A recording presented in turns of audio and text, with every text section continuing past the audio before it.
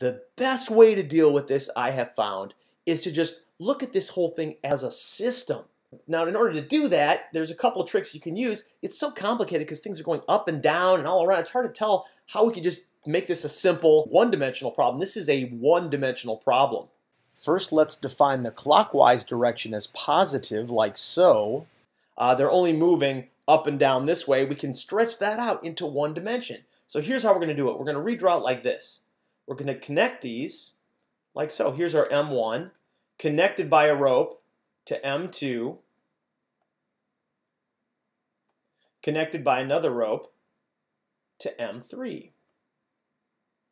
We're turning this problem sideways. And you might want to indicate in your AP exam, we're going to transform this to one dimension, with the horizontal rightward direction as positive. And this will help the grader understand what you're doing. Also, when we're going to look at this as a whole system, this whole mess as one system, what you want to do is you want to draw a little dotted line around it like this.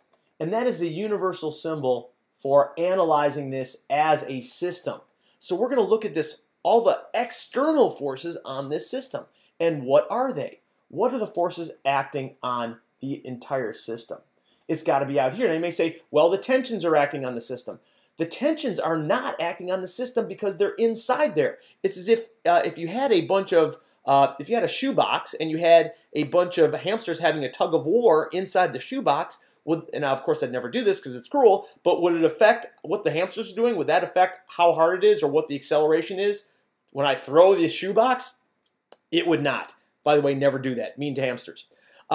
So what's going on inside the box does not affect the overall acceleration of the system of the box and the hamsters. So we only have to be worried about external forces. So let's go ahead and draw those. What are the forces that are external that are acting on a system? And again, I'm going to attach these forces to the whole system because they're acting on the system. I've got M1G pulling this way. Again, I've transformed this to one dimension, pulled it sideways. There's M1G. That's the same thing as this force, but I've just converted it to one dimension, all pulling sideways. What other forces are acting on the system? Well, M2G is in fact acting on the system, and that is pulling it out this way. M2G this way.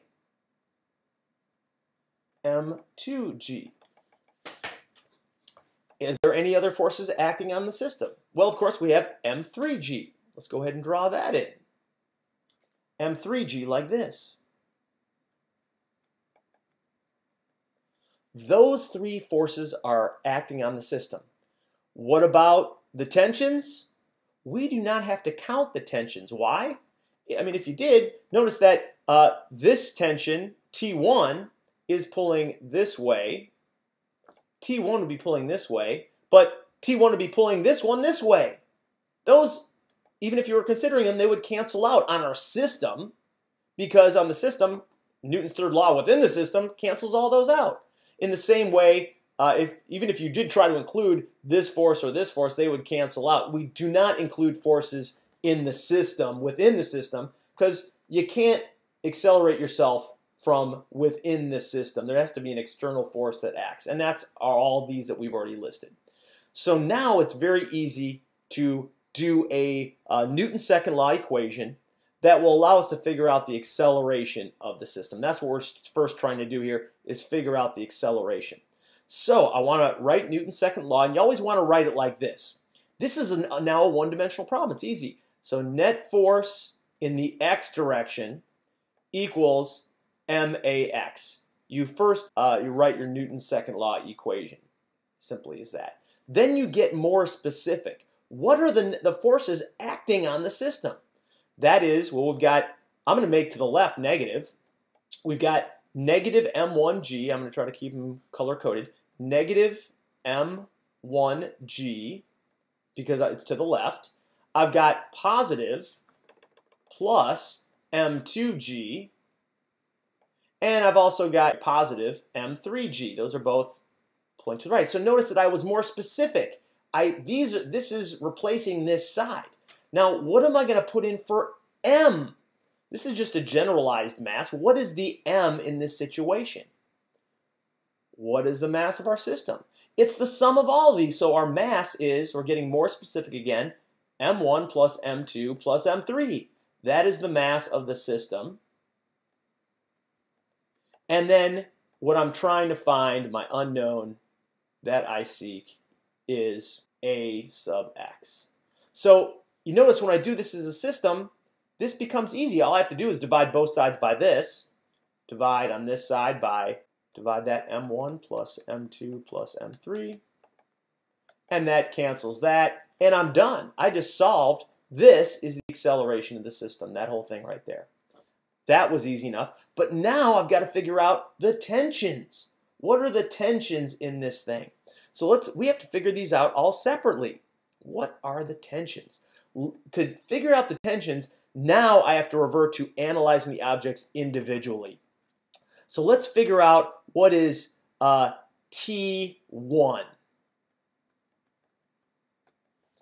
When you're analyzing object 1, you must realize that the force of gravity on object 2 and the force of gravity on object 3 are not acting on M1. Only the tension is. Again, the concept of contact force is very helpful here, because if these aren't touching it, and we're not even counting the force of gravity these are pulling sideways with on these, it's negligible. The only force on M1 up that way is tension.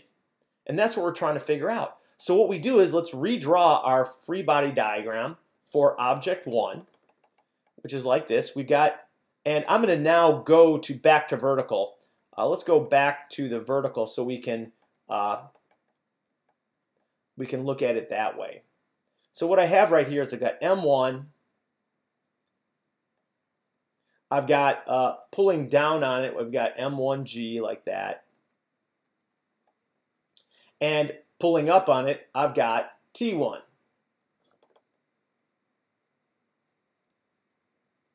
Now T1 should be longer, greater in magnitude than M1G, otherwise it won't accelerate up. So what do we know? Now here's what I'm going to do. I'm going to take this value of AX right here. I'm going to use that. We already solved for it, but I'm not going to use this whole big expression. I'm just going to use AX right here as whatever we found right there. So for this situation, again, I start off with writing Newton's second law. The net force on object 1, I'm going to use object 1 to indicate we're just looking at object 1.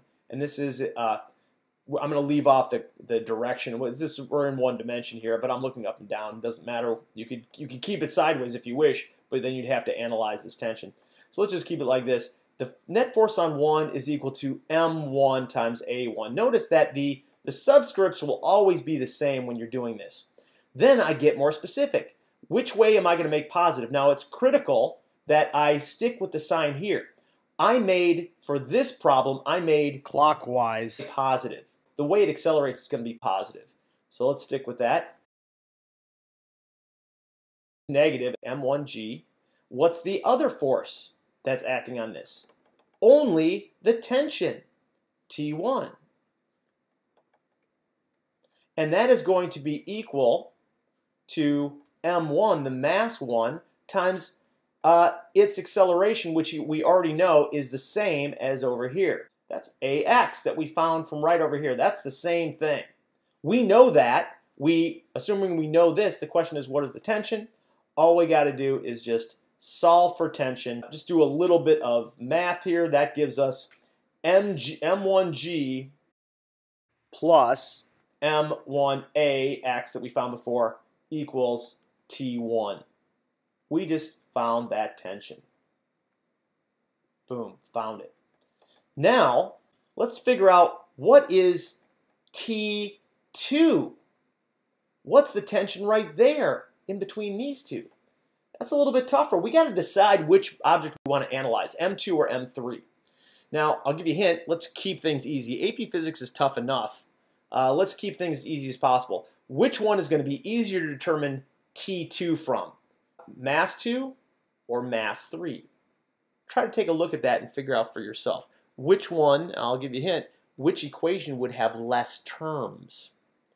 Well, you can see that M3 only has 2 forces on it. M2 has 3 forces on it. The tension, gravity, and T1. M3 only has 2 forces on it. We are going to analyze M3 because it only has 2 forces on it, M3G and T2. M3, we've got our force. M3G is one of the forces. And we also had T2, which I'll do in, let's do it in blue. This is what we called T2 before. Now, to make this more accurate magnitude-wise, M3G has to be greater, otherwise it would not accelerate downward. So I'm going to emphasize that by making this even shorter here. T2 has to be less than M3G. Big, very common mistake is to assume that whatever this force of gravity is, that's the tension right there. It's not. If it's accelerating down, the force of gravity must be greater than the tension. It's a common mistake to believe the tension holding up a weight is equal to the weight. The only way the tension upward will be equal to the weight downward is when the mass is doing what? Not accelerating. It would have to be moving down at a constant velocity, moving up at a constant velocity, or sitting still a constant velocity. That's the only time this tension will equal that weight. So once we have this, we already have our givens. We have we have the acceleration, which is the same thing we had before. We still don't have T2, but here's what we're going to do. We're going to write our Newton's equation. Net force on 3 equals M3 times A3, which is just going to be our acceleration that we got before. Same acceleration. How do I know it's the same acceleration? They're all connected by string. Now, which way do we need to make positive for this part of the problem? Well, as you may recall, when I originally defined the positive direction, I made it clockwise. So to be consistent with the motion of this object and make the sign of A stay the same for M3, I've got to make down positive. Again, clockwise was positive, so now down is positive. And now I'm going to get more specific. So I rewrite F3, it's going to be M3G. I'm making this positive because a good idea is to always make the direction of acceleration positive unless something's slowing down. Direction of acceleration, usually the best direction to make positive. That's positive, but then I'm going to have minus T2, and that will be equal to M3A.